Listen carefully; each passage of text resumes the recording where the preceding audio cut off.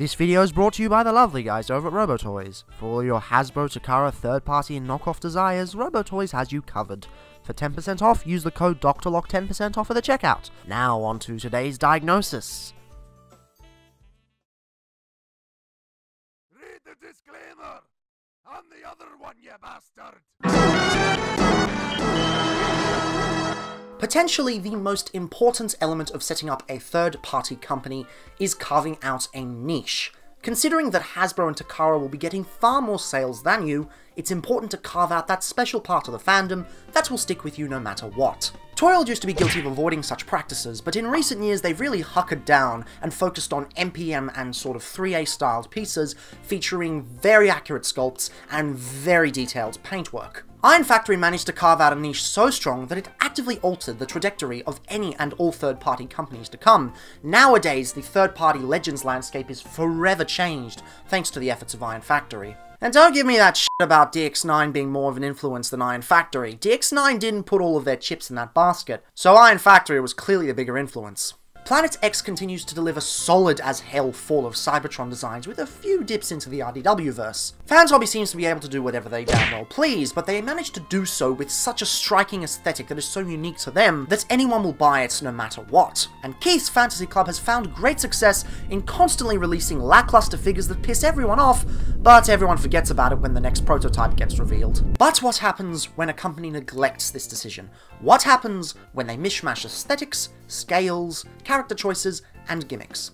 Well, to answer that question, greetings Cybertronians, I'm DrLockdown, and today's diagnosis pertains to X2-Toys XT011 Giga Raiden. No relation to the Trainbot combiner. Also, no relation to the Mortal Kombat character. Never played Mortal Kombat, not really into fighting games. Don't even know who Raiden is. I'm assuming it's this guy. X2-Toys' roots are similarly to many third-party companies, starting off with the ever-popular upgrade kits, coincidentally around the same time DNA Design began theirs. They even attempted a more cartoon-style Jetfire, as the Thrilling 31 wasn't exactly what many too-accurate collectors were hoping for, as well as the fact that it was also, well, kinda shit. Nowadays, the X2-Toys version has been completely and utterly outclassed by the impeccable Siege version, but for the time it was rather fun, aside from the face. Repugnus, is that you? For some strange reason though, their version of Jetfire was Titan Master compatible, except instead of doing exactly what Titan's Return did, they decided to make their own version with a shit ton of articulation. This tiny little fellow is the only through line between their recent releases, because the other releases they've done have been pretty unrelated otherwise. Aside from Giga Raiden, they've also combined the Titan Master style with that of traditional third-party Legends, and made these absolutely adorable teeny tiny bastards. Quite frankly, they're awesome, and honestly I can't wait to review them in a certain end-of-year marathon that I plan to continue, despite the current worldly predicament. But yes, on first glance, this Optimus Prime doesn't quite seem like it's related to anything whatsoever. Not only does it not appear to resemble anything else X2-Toys has put out prior, but it doesn't appear to have the same Titan Master compatibility either. But take a closer look and boom, there you go, Headmaster port.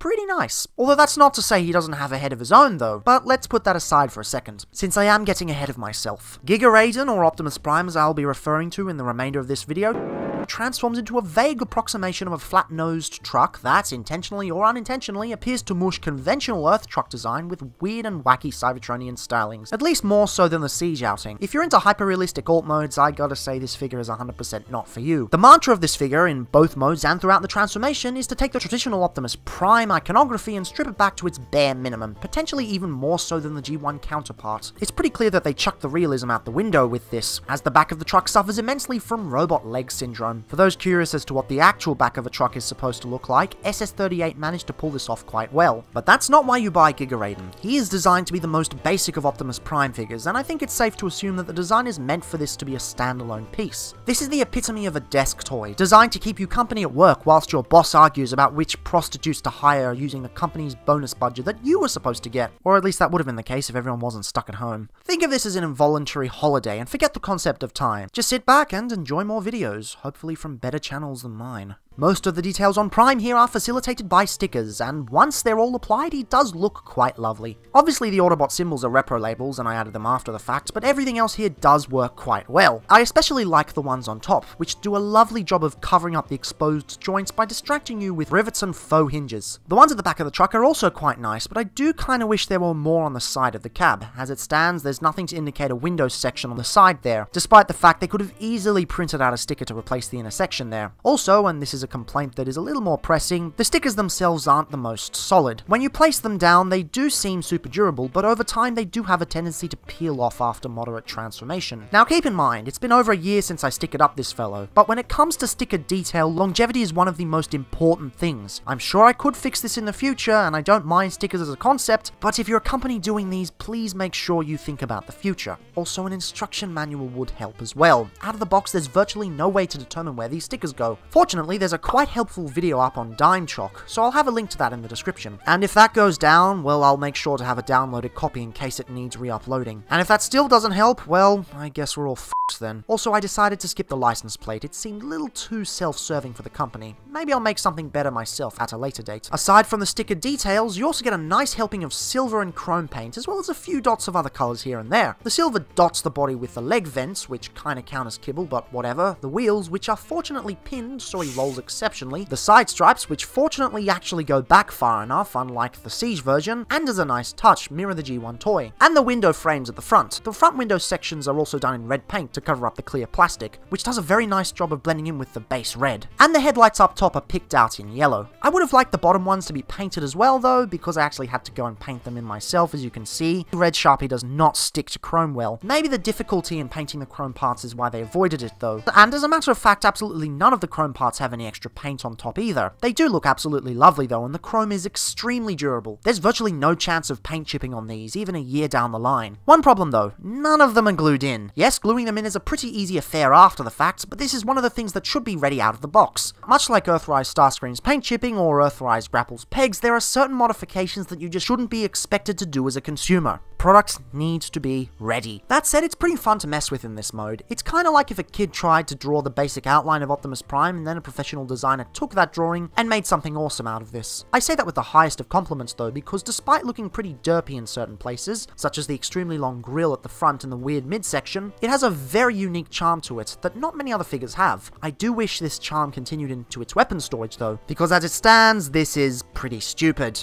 Honestly, it's even dumber than most 5mm peg weapon systems. Size-wise, on its own this guy may seem like a tried and true deluxe in truck mode, but he's actually quite a bit bigger. This feeling is likely due to the proportions of the windows and how compact everything is. He thankfully doesn't feel like a deluxe though, he's got some excellent heft to him, facilitated by at least 5 pieces of die-cast placed around his body, but I'll get into those as the review continues. Then of course you have to bring him next to this fella. Okay, a little context. This right here is the god-awful deluxe Optimus Prime from the Classics line. Not the awesome Voyager, the shitty deluxe. Well, to clarify, this specifically is supposed to be the special edition that was put out in 2008 as opposed to the original 2006 release, but that's beside the point. Nobody cares! It's widely hypothesized that the X2-Toys version is supposed to be the spiritual successor to this god-awful toy, but to be honest, I'm not buying it. The transformations are far too different to facilitate such a choice, because the Classics version is much more like a scaled back version of the god-awful hybrid style figure. That figure keeps coming up on this channel. Furthermore, the scale is completely off. If you're 100% a vehicle mode scale fanatic, which I most certainly am not, and in that case you should probably check out the amazing Lazy Eyebrow reviewer instead, then it ends up going closer with the Legends class figures that spanned from Thrilling 30 to the end of Power of the Primes. Still, I don't think scale is something you should consider when purchasing this. What we have here is more of a standalone desk toy.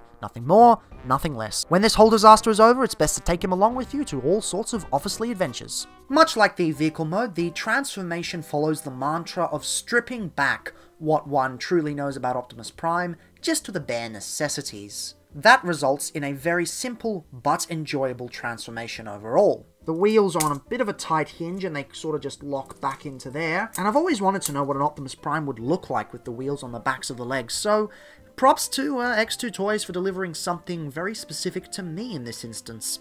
Although it doesn't really affect my opinion of the toy. Next thing you want to do is bring these panels slightly up, but be careful, because remember how I said none of the chrome parts were, glued in?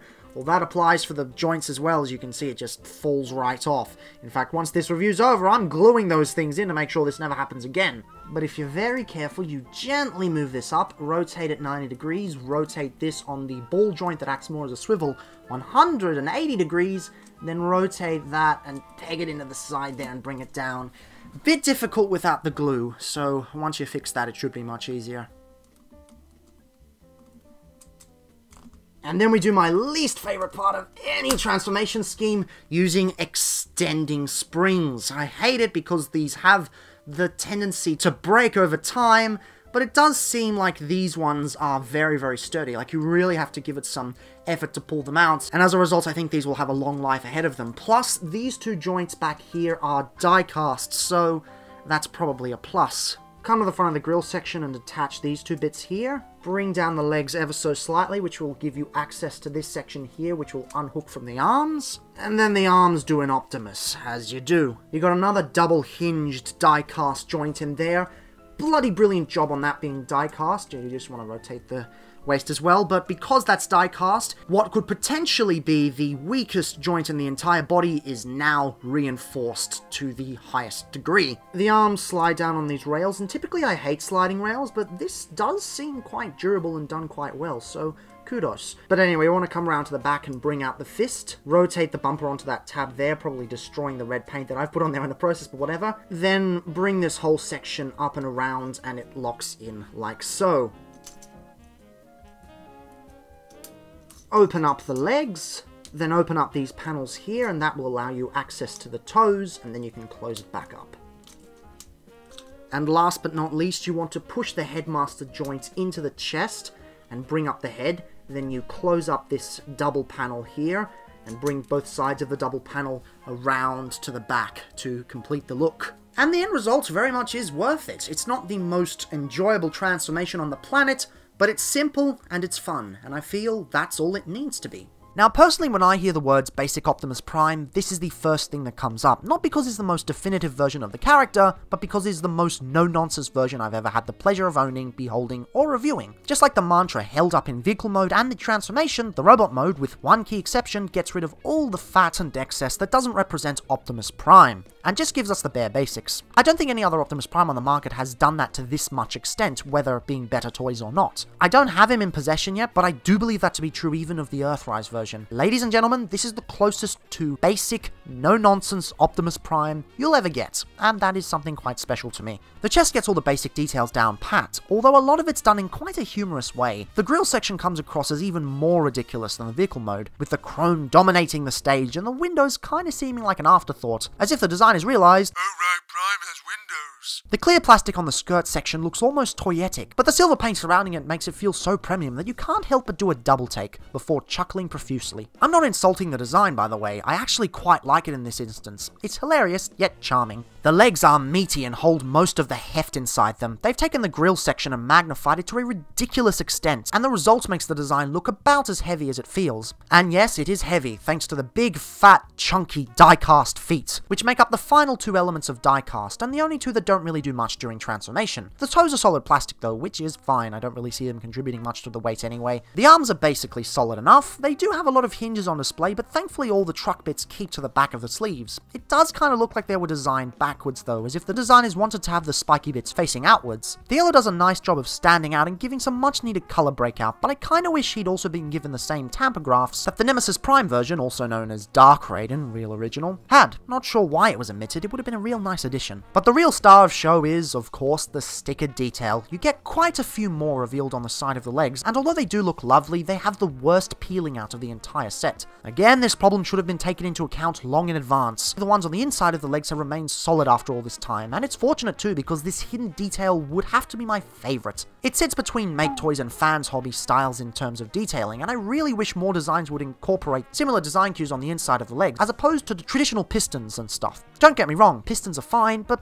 this is also nice. Overall, it's a very nice design, but I do feel they fell short on the most important element, the head sculpt. Many will agree that the head sculpt is the main element of any robot mode, as it's what the human mind identifies with when looking at a real person anyway. I don't know what the problem is, but the design feels almost a little bit bloated. It's got everything an Optimus Prime should, and like the rest of the figure, aside from the lights, it's painted impeccably, and from certain angles it does look serviceable, but when taking it straight on, yeah, something's up. The head is fixable though, more or less. Remember how I mentioned the Headmaster compatibility earlier? Well, just fold away the head and use the connection port on the top and bam, you've got pretty much any Headmaster head at your disposal, budget permitting. I get X2-Toys' obsession with Titan Masters and cores, and whatever they want to do, but if they're really hell-bent on making a standalone Prime that doesn't really work with anything, then the inclusion of this piece seems odd. But hey, if you hate the head sculpt more than I do and don't mind the parts forming head, then go find something on Shapeways and go nuts, I guess. If I had to complain about anything else, the Matrix is far too small. Yeah, I get it, Matrix cavities are hard to do, and often the Matrix remains undersized due to the issues of mass shifting. But Jesus Christ, this is way too small! What is this? Matrix. You can also remove the Matrix from the cavity, but trust me, don't.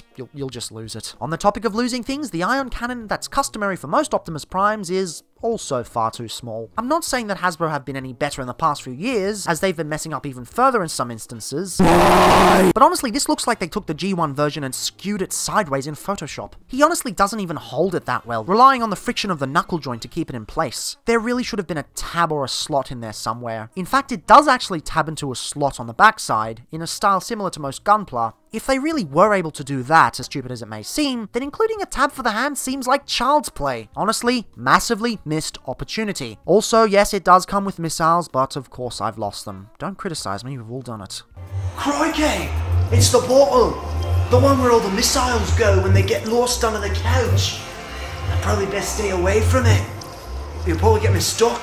Oh, now you tell me. That said, these issues don't overshadow the immensely solid design overall, and when you bring in the articulation into the mix, you quickly stop worrying about such fickle things. The head is on a ball joint that gets you a smidge of side to side, but virtually no up and down. Fortunately, the hinge for transformation well and truly makes up for it, and I suppose if you're using a Headmaster, you get the same kind of articulation you'd usually expect from that as well. The shoulder's on universals, and they have an extra backward hinge due to transformation. The bicep swivels with absolutely no clearance or tolerance issues, and the elbows get you well beyond 90. Looks pretty damn natural too, a feat not many robots can pull off. The wrists feature a hinge and a ball joint, allowing for a lot of motions, and the hands can open, although it doesn't quite look natural in my humble opinion. In the chest, he has a double-jointed die-cast hinge due to transformation, and it acts as an unhampered ab crunch. If that wasn't good enough, it's above the waist swivel, so it allows for an extra level of torso articulation, even if it does look a little unnatural from certain poses. Mega props for making that joint die-cast. I've said it before in the transformation segment, but it's a really smart decision. The hips are on universals, and although they get no backward motion due to the design of the waist, the forward motion is utterly crazy in how far it goes. The thighs also swivel without issue. The knees are single jointed, but they get you well beyond 90, and finally, he has an almost 90-degree ankle tilt. Honestly, whilst some of the elements of this design articulation-wise are really pushing it to its limits, others are just average. Still, it's well above the standard for most action figures of this size, and it's hella fun to mess with thanks to the expertly done tolerances. Size-wise, this is where the height starts getting a little weird. He's way beyond the typical size of a deluxe, and way shorter than any Voyager on the planet. I'm sure one person out there will be blown away that X2-Toys made the perfect Optimus Prime for them specifically, but for everyone else, again, you're not really buying this Prime for a specific scale. You're buying it as a singular desk toy. It's an Optimus Prime that's trying to be an Optimus Prime and nothing else. It aims for a little above the standard and surpasses that by a small margin. So as far as successful designs go, yeah, I do think this is one of them. But the question still remains, is Giga Raiden specifically a successful product? Well, yes and no. Short term, definitely. They managed to catch a lot of the Optimus Prime collectors, similarly to Make Toys' Cross Dimensions line, and as a figure on its own, it's bloody brilliant. But long terms, unlike the Cross Dimensions line, it continues to muddy the waters of this company because they are very inconsistent with what they are trying to do.